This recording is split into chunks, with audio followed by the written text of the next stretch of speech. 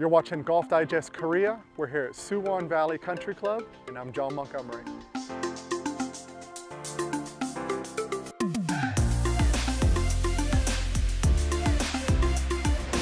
So when it comes to hitting a good fairway shot, it's really important to remember that you must hit down on the golf ball to make it go up into the air.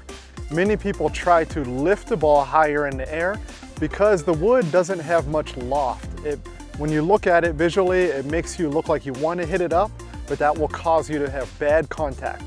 In order to hit a good fairway shot, you must have good contact, and that will come from a slightly negative attack angle.